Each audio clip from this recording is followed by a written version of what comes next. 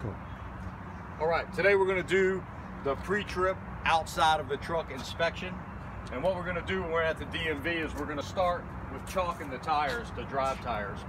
Then we're going to come to the ignition. We're going to actually take the key out of the ignition and place it in our pocket. Then from there, we're going to move around to the front of the vehicle. In the front of the vehicle, we're going to start with our trailer clearance lights, our tractor clearance lights, our tractor ID lights, and our tractor turn signals. They're not bent, cracked, or broken, missing nuts, bolts, or screws. They're amber in color. From there, we're going to move to our headlights. Our headlights are not chipped or cracked, they're clean or clear, and there's no signs of condensation, which would indicate a leak. From there, I'm going to simply look underneath of my vehicle for COPS, coolant, oil, power steering fluid, and I see no leaks. From there, I'm going to pop the hood open and move around to my exhaust system. And starting with my exhaust, I'm going to start out with my exhaust. It's not bent, cracked, or broken, missing any nuts, bolts, or screws, U-bolts, or clamps. And I see no signs of soot, which would indicate an exhaust leak, and I would follow that all the way to my engine compartment. Once I get to the engine compartment, I'll start off with my hoses. My hoses are not cut, cracked, dry rot, or bulging, and I hear and see no leaks from any of my hoses. From there, I'm going to move to my alternator. My alternator is not bent, cracked, or broken, missing nuts, bolts, or screws, and it is belt driven. Now I'm going to move to my alternator wire. It is not cut, cracked, dry rot, or frayed, and I see no signs of burnt, damaged, or exposed wires. Now I'm going to move to my belt, and my belt is not cut, cracked, dry rot, or frayed, and at its proper tension, you shouldn't be able to move it more than a ½ inch. Now I'm going to move around. Well, excuse me. One more thing, I'm going to do my windshield washer coolant reservoir. It's not bent, cracked, or broken, missing nuts, bolts, or screws, and it has a sight glass so I can see that it's filled to its proper level, and I see no leaks. Well, now I'm going to move around to the driver's side. And on the driver's side, I'm going to start at the top and just simply work my way right down and through. So I'm going to start off with my coolant reservoir. It's not bent, cracked, or broken, missing nuts, bolts, or screws. I see no leaks, and it has a sight glass so I can see that it's filled to its proper level. If it didn't have a sight glass, I would simply turn the engine off, wait for it to cool down, remove the cap, and fill it to its proper level. Now I'm going to move to my oil dipstick and fill tube. They are not bent, cracked, or broken, missing nuts, bolts, or screws, and I see no leaks. To check my oil, I would simply remove my dipstick, wipe it off, reinsert it, pull it out. If it needed oil, I would fill it through the oil fill tube. From there, I'm going to move to my air compressor. My air compressor is way in the back right here. My air compressor is not bent, cracked, or broken, missing nuts, bolts, or screws, and it is gear driven, and I hear no leaks. From there, I'm going to move to my water pump, and my water pump is right here. My water pump is not bent, cracked, or broken, missing nuts, bolts, or screws, and it is belt driven. Also, I see no leaks. From there, I'm going to move to my power steering fluid reservoir. It's not bent, cracked, or broken, missing nuts, bolts, or screws. It has a sight glass so I can see that it's filled to its proper level, and I see no leaks. From there, I'm going to move to my reservoir hose, my power steering fluid reservoir hose. It is not cut, cracked, dry rot, or bulging, and I see no leaks. From there, I'm going to move to the 5 parts of my steering linkage. My steering rod, my steering box, my pitman arm, my drag link, and my steering knuckles. They are not bent, cracked, or broken, missing nuts, bolts, or screws, and in my steering box, I see no leaks. My castle nut and Carter pin are in place at on each end of my steering linkage, and then from there, I'm going to move on to my U-joints and sockets. On either one of those, I see no excessive wear, and they're properly lubricated. From there, I'm going to drop right down to my suspension system. So my forward and rear leaf spring mounts and U-bolts are not bent, cracked, or broken, missing nuts, bolts, or screws. My leaf spring itself is not bent, cracked, or broken. It's properly aligned, and if there was any more than 1/4 of a leaf missing, I would place this tractor out of service. From there, I'm going to move back on it to my shock absorber. It's not bent, cracked, or broken, missing any nuts, bolts, or screws, and I see no leaks. Now I'm going to move into my braking system. My brake hose is not cut, cracked, dry rot, or bulging, and I hear no leaks. My brake chamber is not bent, cracked, or broken, missing nuts, bolts, or screws, and I hear no leaks. My slack adjuster, push rod, and Carter pin are not bent, cracked, or broken, missing nuts, bolts, or screws. They sit at a 90-degree angle, and with the brakes released, I shouldn't be able to move them more than 1 inch. From there, I'm going to move to my brake liners, which is nothing more than your brake shoes or your brake pads. We call them brake liners. There's no excessive wear. My brake drums, they're not bent, cracked, or broken. There's no holes or welds other than factory, and it's free of any oil or grease. From there, I'm going to move right out to my tires. There's 3 things that are the same on all the tires, so I always start with those. First, These tires are filled to 100 PSI, which I would check with a tire pressure gauge. Second, there's no uneven tread wear. Third thing is my sidewalls are not cut, cracked, dry rot, or bulging. Now, these tires can have no less than 4/32 of an inch tread depth, and these tires cannot be mismatched, retread, or recapped. From there, I'm going to move to my rim. And my rim is not bent, cracked, or broken. There's no holes or welds other than factory. My lug nuts and studs, they are not bent, cracked, or broken. I see no signs of running rust, which would indicate a loose or missing lug or stud. My hub oil seal is not bent, cracked, or broken, missing nuts, bolts, or screws, and I see no leaks. It has a rubber cap right there, so I would remove that cap, stick my pinky in it. If it needed fluid, I would fill it up and replace the cap. From there, I'm going to move to my door handle, and my door hinges. They are not bent, cracked, or broken, missing nuts, bolts, or screws. Open and shut it, it's functioning properly. From there, I would check my mirror brackets. My mirror brackets are not bent, cracked, or broken, missing nuts, bolts, or screws. And I would check all my mirrors. My mirrors are not chipped or cracked, they are clean and clear. From there, I would move backwards to my storage box. My storage box, inside of there is 3 reflective triangles. There's extra circuit breakers and fuses, and there is a fire extinguisher that's properly rated, current, and up to date. From there, I'm going to move down to my fuel tank. My fuel tank is not bent, cracked, or broken, missing nuts, bolts, or screws, and I see no leaks. From there, I'm going to move to my fuel tank straps. They are not bent, cracked, or broken, missing nuts, bolts, or screws, and I see no signs of shiny metal, which would indicate a loose or shifting tank. From there, I'm going to move to my fuel cap. It's not bent, cracked, or broken, missing nuts, bolts, or screws. To check it, I would simply remove the cap, make sure the rubber grommet is not cut, cracked, dry rot, or missing. From there, I'm going to go right to my drive shaft. My drive shaft is not bent or hanging. My U-joints, my universal joints, they're properly lubricated and there's no signs of excessive wear. From there, I'm going to move to my frame. My tractor frame is not bent, cracked, or broken, missing nuts, bolts, or screws, and there's no holes or welds other than factory. From there, I'm going to move to my catwalk and my steps. My catwalk and steps are not bent, cracked, or broken, missing nuts, bolts, or screws, and they're free of any objects or debris. From there, and you must break this down into 2 sides. We'll start with the tractor side, and then we'll move to the trailer side. I'll start with the electric line. The electric line on my tractor side is not cut, cracked, dry rot, or frayed, and I see no signs of burnt, damaged, or exposed wires. Then my electric line on my trailer side is not cut, cracked, dry rot, or frayed, and I see no signs of burnt, damaged, or exposed wires.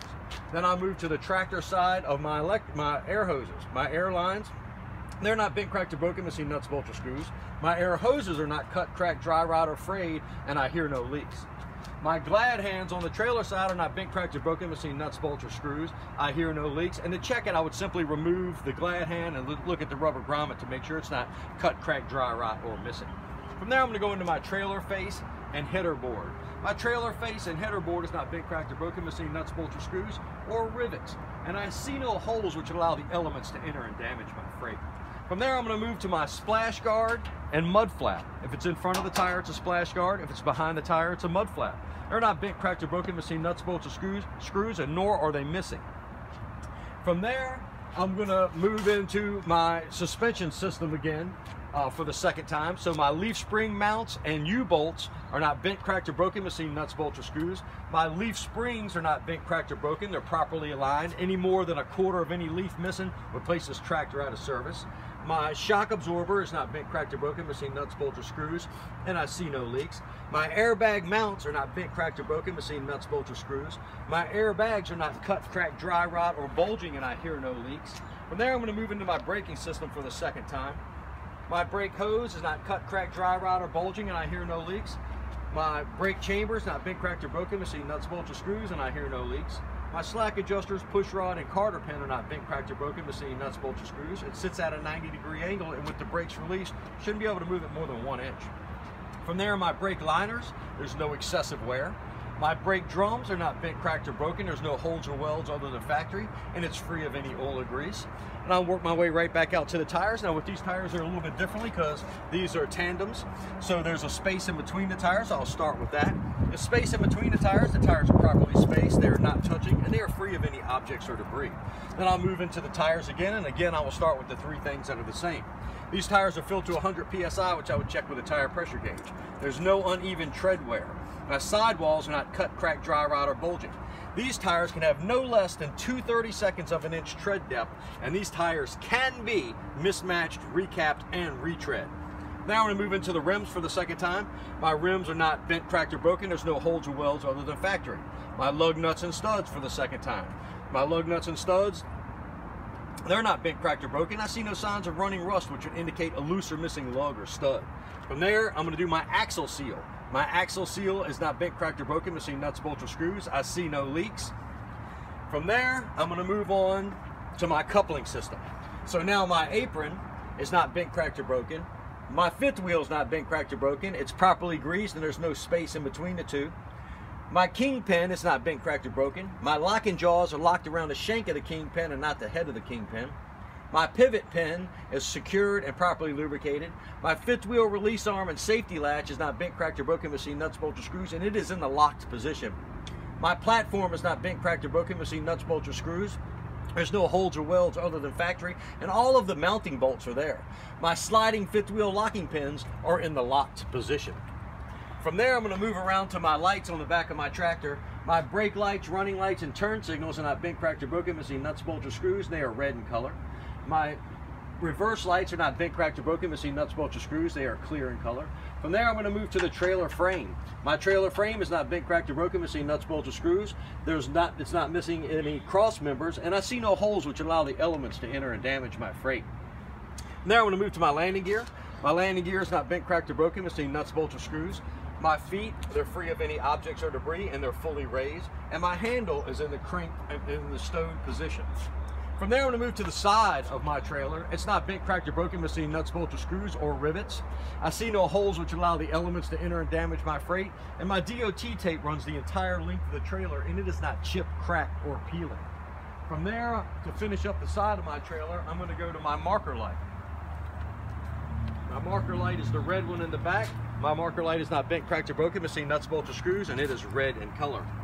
From there, I'm going to go underneath of the trailer, and I'm going to start with my sliding tandem release arm and locking pins. So my sliding tandem release arm and locking pins are not bent, cracked, or broken. Missing nuts, bolts, or screws. It is in the locked position. Then I'm going to go with my torsion bar. My torsion bar is not bent, cracked, or broken. Missing nuts, bolts, or screws. My suspension system, my forward and rear spring mounts and U-bolts are not bent, cracked, or broken. Missing nuts, bolts, or screws. My leaf springs are not bent, cracked, or broken. They're properly aligned. Any more than a quarter of a leaf missing would place this trailer out of service. My shock absorber, it's not bent, cracked, or broken. Missing nuts, bolts, or screws, and I see no leaks. My airbag mounts are not bent, cracked, or broken. Missing nuts, bolts, or screws. My airbags are not cut, cracked, dry rot, or bulging, and I hear no leaks. From there, I'm going to move in to my braking system for the third and final time. My brake hose is not cut, cracked, dry rot, or bulging, and I hear no leak. My slack adjuster, push rod, and carter pin is not bent, cracked, or broken.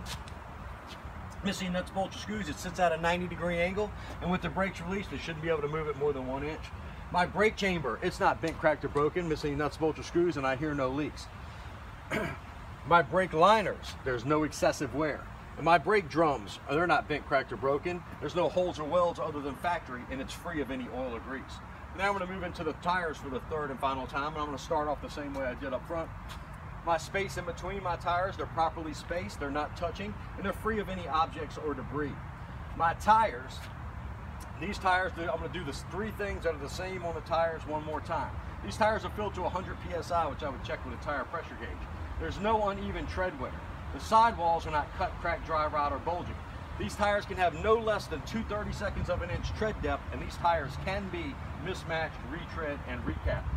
From there, I'm going to move to my mud flaps in the rear. They're not bent, cracked, or broken. Missing nuts, bolts, or screws, nor are they missing.